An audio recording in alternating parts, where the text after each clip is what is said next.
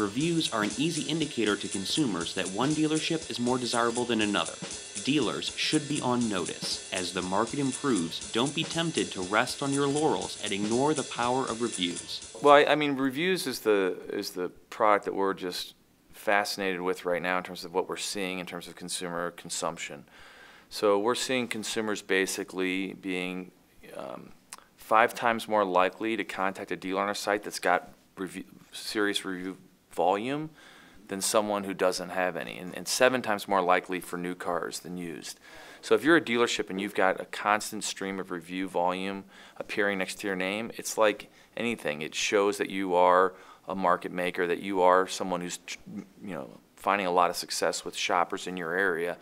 And that's a self-fulfilling prophecy. Then people see that and they say, well, I should contact that person or that store. And I think dealers that are getting a steady stream of review volume on there, we're starting to watch on our site, their conversion on our site is going up faster than those that aren't really paying attention to it.